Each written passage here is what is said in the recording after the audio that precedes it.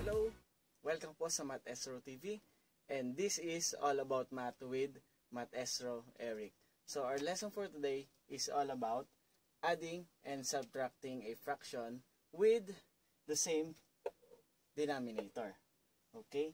So first given natin 1 over 8 plus 3 over 8, and we have 5 over 7 minus 2 over 7. So, dito muna tayo sa una. 1 over 8 plus 3 over 8.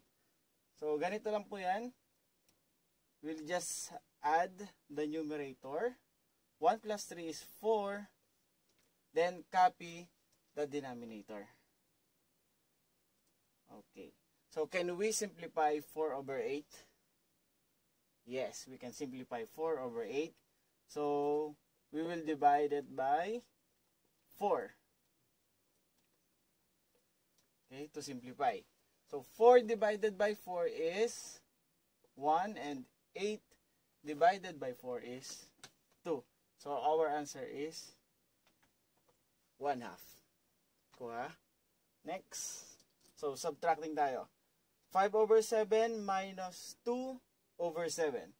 So, dito sa taas, subtract 5 minus 2 is 3, and just copy the denominator. Okay. So, can we simplify the 3 over 7? No, because 3 and 7 is prime numbers. No? So hindi na natin siya mai-simplify. Okay? Next example.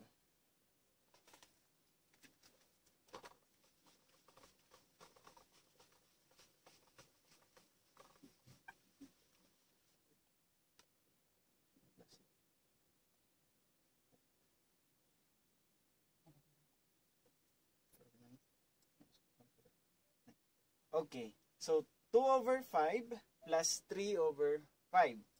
Okay, let's try. So, una dito sa taas, 2 plus 3 is 5. Then, copy lang yung nasa baba, 5. So, we can simplify 5 over 5, which is 1. 5 divided by 5 is 1. So, our answer is 1. Okay, next. 4 over 9 minus 1 over 9. So, parehas lang sa taas. 4 minus 1 is 3. And copy the denominator. And 3 over 9 we can simplify. So, divided by what number? Okay. So, 3. We can divide it into 3. Okay, so 3 divided by 3 is 1. And 9 divided by 3 is 3. So, our answer is 1/3. Nakuha nyo? Mahirap ba? Madali lang, no? Next.